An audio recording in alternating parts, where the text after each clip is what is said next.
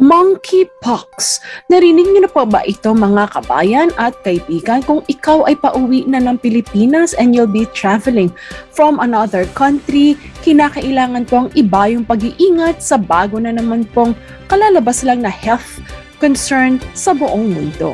Ito po ang tinatawag nating monkeypox. Ano po ito? Panoorin ang video natin nang malaman ang detalye kung ano po ang monkeypox at nakapasok na ba ito sa Pilipinas? Anong mga bansa na ang merong monkeypox?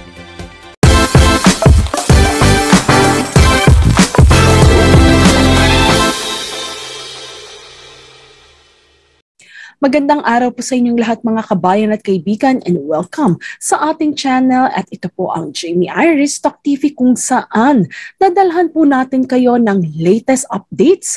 Ano po mga nangyayari sa iba't ibang bansa at sa loob at labas ng bansa ng Pilipinas. Gayon din po syempre travel updates, travel protocols and tutorials at marami pa pong mga inspiring videos na batid ko ay talaga namang makakatulong sa inyo. So with that, nais ko lamang pong i-welcome lahat ng ating mga subscribers na welcome back at syempre nagagalak po ako na makasama kayo. Gayon din sa lahat ng ating first-time visitors na for the first time po ay nakapanood ng aking channel. Nais ko pong i-welcome kayo at syempre imbitahin na rin po kayo na mag-subscribe na po kayo sa Jamie Iris Talk TV kung saan po ay hahatiran natin kayo ng iba't ibang interesting and inspiring video. So what are you waiting for?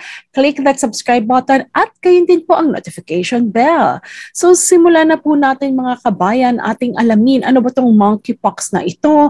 Ano bang origin nito? Nasaang bansa na po ba ang mga nagkaroon ng mga pasyente sa monkeypox? Meron bang nakapasok na sa Pilipinas? Yan po ang nais nating malaman sa video ito. Ang monkeypox according to CDC or the Centers for Disease Control and Prevention, mula po ito sa www.cdc.gov. Ang monkeypox ay isang bihirang sakit na sanhi ng impeksyon ng monkeypox virus. Ang monkeypox virus po ay mayroong variola virus o sanhi ng bulutong, vaccinia virus o kinagamit sa bakuna sa balutong at cowpox virus. Ang monkeypox ay unang natuklasan po noong 1958 nang magkaroon ng dalawang paglaganap ng pox-like disease sa mga kolonya ng mga unggoy na itinatago para sa pagsasaliksik. Kaya ito ay tinawag na monkeypox. Ang unang kaso po ng monkeypox sa tao ay naitala noong 1970 sa Democratic Republic of Congo o DRC sa panahon ng mas matinding pagsisikap na alisin ang bulutong. Mula noon naiulat na ang monkeypox sa mga tao sa iba pang sentral at kanlurang bansa ng Africa, ngunit ang karamihan ng mga impeksyon ay nasa Democratic Republic of Congo. Now, nagkaroon din po ng mga kaso ng monkeypox sa labas ng Africa na nauugnay sa paglalakbay sa iba't ibang bansa o mga imported na hayop. Kapilang na po ang mga kaso katulad sa United States, gayon din sa Israel, Singapore at United Kingdom. The natural reservoir of monkeypox remains unknown. Gayunpaman ang mga African rodent at non-human primates tulad ng mga unggoy ay maaring magkaroon ng virus at makahawa sa mga tao. Ano po ba ang mga signs and symptoms? According to CDC, sa mga tao, ang mga sintomas ng monkeypox ay katulad ngunit mas mild kaysa sa mga sintomas ng bulutong. Ang mga pangunahing sintomas ng monkeypox ay ang mga sumusunod: lagnat, sakit ng ulo, pananakit ng muscles, pananakit ng likod, pamamaga ng lymph nodes, ulani po yan yung tinatawag natin, panglalamig, pagkahapo, exhaustion. Ang incubation period po nito o oras mula sa infection hanggang sa mga sintomas para sa monkeypox karaniwan po ay 7 to 14 days, ngunit maaari din namang 5 hanggang 21 araw. Habang ang sakit na ito ay karaniwang tumatagal ng 2 hanggang 4 na linggo. Narito naman po ang mga stages ng pagsusugat mula sa monkeypox bago ito humupa. Una, macules, papules, vesicles, pustules, and then last will be the scabs.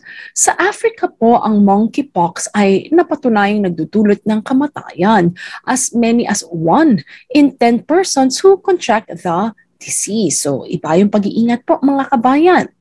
Now, let's talk about transmission. According pa rin sa CDC, ang pagkakaroon ng monkeypox virus ay nangyayari kapag ang isang tao ay nakipag-ugnayan sa virus mula sa isang hayop, tao o mga materials na kontaminado ng virus. Ang virus ay pumapasok sa katawan sa pamamagitan ng sirang balat, kahit na hindi nakikita or maaring ito po ay sugat or gasgas sa respiratory tract o mga mucous membrane, mata, ilong, or bibig. Ang transmission mula sa pagitan ng hayop at tao ay maaring mangyari sa pamamagitan ng kagat o kalmot, bushmeat preparation, direktang pakikipag-ugnayan sa mga body fluids, direkta at hindi direktang pagkakadikit ng sugat sa mga material. Ang transmission naman mula sa tao at tao ay pamamagitan po ng large respiratory droplets. Ang respiratory droplets po generally cannot travel more than few feet. So, prolonged face-to-face contact is required for this to happen. Now, kasama na rin po dito ang direktang pakikipag-ugnayan sa mga body fluids, direkta at hindi direktang pagkakadikit ng sugat sa mga material. Now, alam ko iba yung pangangamba po ang maaring na kikinita-kinita ninyo. So let us get to know ano po ba ang prevention. Mula pa rin po sa CDC or Centers for Disease Control and Prevention, sabi po nila na ang ilang hakbang maaring gawin upang maiwasan ang infeksyon ng monkeypox virus ay ang mga sumusunod. Una po, avoid contact with animals that could harbor the virus. This includes po animals that are sick or have been found dead in areas where monkeypox occurs. Next, avoid contact with any material such as bedding that has been in contact with a sick animal. Number 3, isolate infected patients from others who could be at risk infection. Number 4, practice good hand hygiene after contact and infected animals or humans. For example, washing your hands with soap and water or using an alcohol-based hand sanitizer. Lastly, use personal protective equipment when caring for the patients. Now, kung sakasakaling na-infect ka na ng monkeypox, ano naman yung mga treatment? Mula pa rin po sa CDC, sinasabi po nila na currently there is no proven safe treatment for monkeypox virus infection. In the US, for purposes of controlling monkeypox outbreak, smallpox vaccine, antivirals, and vaccinia immune globulin can be used. Confirmed cases of monkeypox. Mula naman po ito sa NBC News. At least 160 na po ang confirmed cases of monkeypox that have been reported this month in a non-African country according to the Global Health, a group that gathers infectious diseases data. Now, all but 10 of those cases have been in Europe, 56 in the United Kingdom, 41 in Spain, 37 in Portugal, and single-digit case counts in Austria, Belgium, Denmark, France, Germany, Italy, Netherlands, Sweden, and Switzerland. Now, dagdag pa nito, ngayong araw ng May 25 ay nireport na din po sa Inquirer ang unang kaso ng monkeypox sa UAE. Mga kabayan natin po sa UAE, iba yung pag-iingat po nang sa gayon ay hindi lumaganap itong monkeypox dyan sa area ninyo. Mga kabayan, sa pagko-complete nyo po ng One Health Pass, makikita nyo po yung health advisory about this. So kapag nakita nyo ito, advisory lang naman po ito mga kabayan. It doesn't mean may nag-change sa One Health Pass. So sa health advisory po ng One Health Pass, ang sabi po nila any person or any age presenting with acute rash and experiencing the following signs and symptoms. So pakiramdaman nyo po mabuti ang sarili ninyo nang sa gayon ay maagapan ito. Una, may headache ka ba? May acute onset ka ng lagnat, 38.5 centigrade pataas. Or meron tayong tinatawag na myalgia, pain in muscles, and then back pain. It also addresses asthenia, weakness or lack of energy. And last but not the least will be the lymphadenopathy.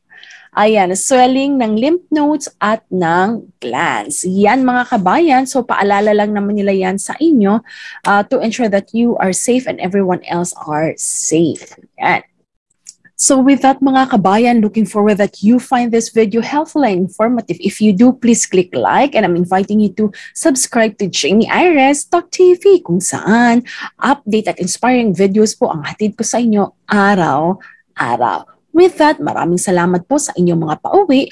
Have a pleasant flight at syempre, patuloy po kayong mag-ingat, mag-wear ng mask as part of the basic protocol ng maiwasan. Ngayon po, hindi lang COVID-19, may monkeypox pa po na lumabas. So para maiwasan po pareho yan, kinakailangan nyo po na magpalakas and ensure that you are healthy and safe. With that, may God bless you. I'll see you in my next channel.